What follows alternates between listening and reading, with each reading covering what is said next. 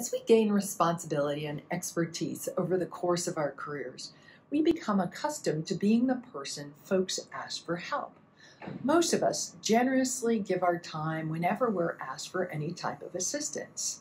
This also has the side effect of feeding our egos. We like being the expert.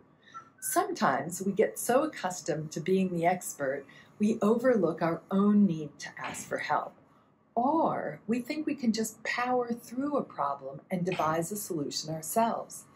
If we step back for a moment, we realize that we could use some additional resources in solving our challenges.